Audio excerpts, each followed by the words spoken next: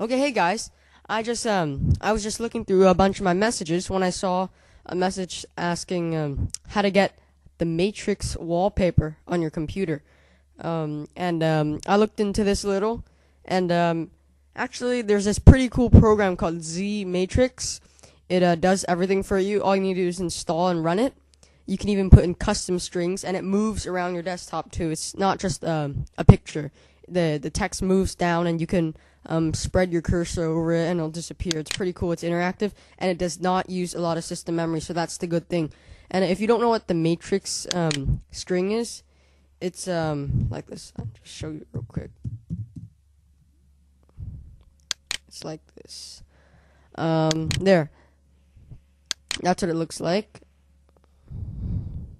It's just a bunch of random strings, and they're green. It looks very techy. It looks cool. And so I'm just going to show you how to get that on your desktop. It moves around. You can see it's like rain, sort of. So we're going to go to our search bar. We're typing Z Matrix, Z-M-A-T-R-I-X. And there it is. It's from SourceForge. You can also download it from CNET. I'm just going to choose CNET. Okay, now I'm going to hit download now.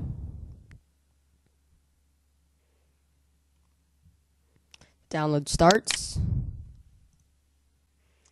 I'm going to open it now. And this works with Vista too. I'm on Windows XP right now. Yes. I'm just going to go through with the installation.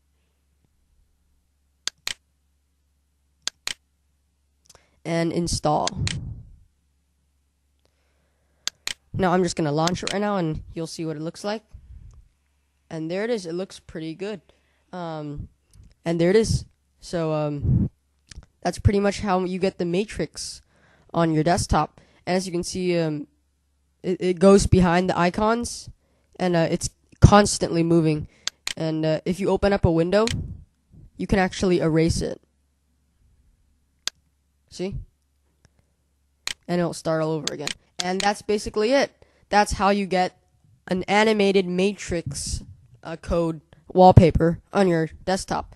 And thanks for watching. If this video helped you, please subscribe. Anything else in the comments below, or give me a PM, and I'll get back to you as soon as I can. So thanks for watching, and have a nice one.